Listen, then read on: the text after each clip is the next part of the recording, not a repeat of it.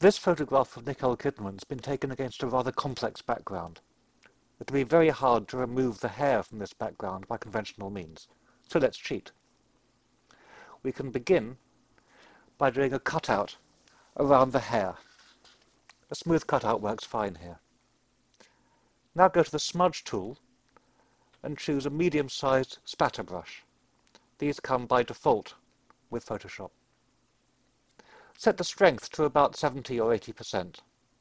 It helps greatly if you have a pressure-sensitive graphics tablet to do this. Start at the top of the hair and tweak out strands as you go all the way down one side of the head. Try to follow the natural direction in which hair would go. Now return to the top and continue down the other side of the head. Again, pulling out strands of hair in a naturalistic way.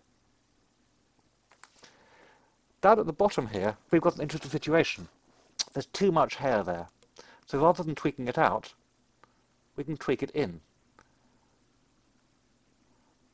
pushing the hair from outside the image to reduce the amount of hair that's sticking out there. When viewed against white, this never looks totally convincing. But when we put in a different background, it blends in perfectly.